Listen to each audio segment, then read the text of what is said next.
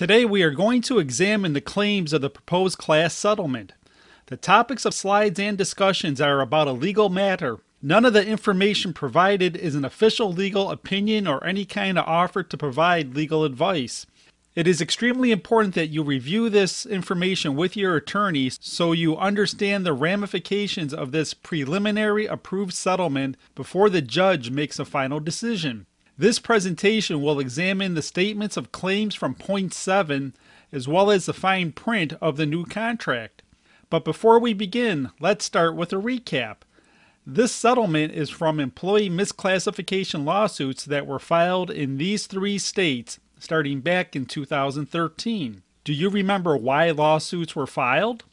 Plus out of orders, service frequency standards, route rides, ticket count, planogram compliance. Basically, Pepperidge Farm treating distributors like employees without the benefits.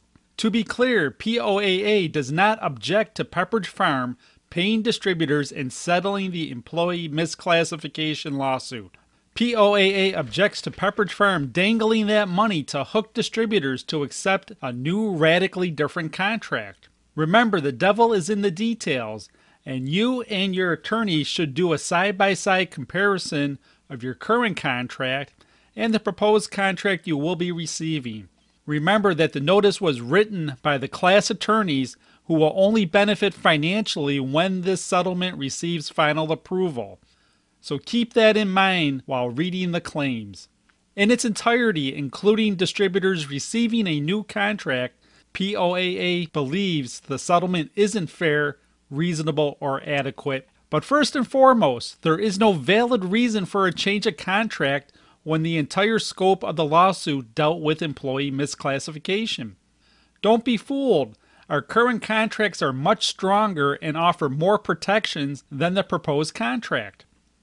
When viewing the new proposed contract, the class attorneys make several claims that appear beneficial to the distributor at first glance. But using experience as our guide, a critical eye will see that this is nothing more than an illusion.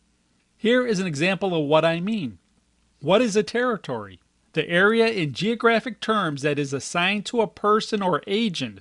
It is found in several places in our current contract. The title page, in the definitions of the contract, and Schedule A, which is a written definition of the geographic territory. Why is this important? Pepperidge Farm reinterpreted the word territory and the phrase or any portion from paragraph 20 of the Blue 2001 contract to mean a channel such as a club store to do a forced buyback program of snack distributors' most profitable accounts. Remember that we own geographic territories, not accounts or stores.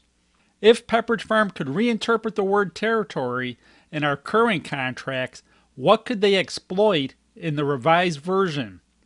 Again, keep in mind that this notice was written by the class attorneys who will be rewarded over $5.5 million. And the $22.5 million that Pepperidge Farm is spending just to have this case go away is just a fraction of the total exposure of cost if this case were litigated to conclusion. While the settlement amount seems large to the average person, it represents only 1.1% of Pepperidge Farm annual sales. Point 7 of the notice claims the revised or amended consignment agreement provides current distributors in California, Massachusetts, and Illinois with new rights and makes clear Pepperidge Farm does not exercise control over the manner and means by which current distributors perform service through the addition or subtraction of numerous contractual provisions. What the notice fails to mention are the rights that distributors are forfeiting and the rights that Pepperidge Farm is gaining. Other than the ability to sell to another ID and the removal of certain termination clauses, the so-called new rights are either irrelevant or can be reinterpreted just like the word territory in paragraph 20 of the Blue 2001 contract.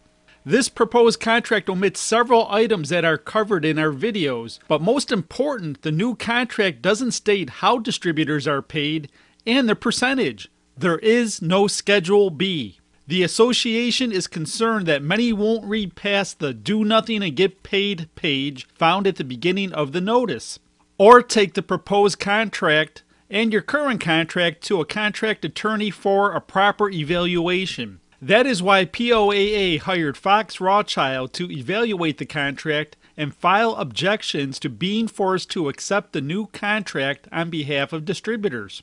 POAA also produced several videos on the flaws of the contract and a great Business 101 video called Context. The video, Claims of the Proposed Class Action Settlement, is a 20-minute presentation that debunks several of the so-called advantages to distributors from the notice. 10 short 3-minute videos from that presentation dealing with specific points are also available and can be shared. These videos can be accessed from our YouTube channel or at our website www.teampoaa.org/classaction. Because Class Counsel denied a 2-week extension on members objecting to the new contract, it is important that you let Fox Rothschild file your objection no later than December 16th. You can receive a form by emailing legal@teampoaa.org. The judge has set the evidentiary hearing for Monday, February 24th in Los Angeles, California. You should make plans to attend the first day of the hearing, as it was explained to the judge that most IDs are independent operators and can't afford to miss work.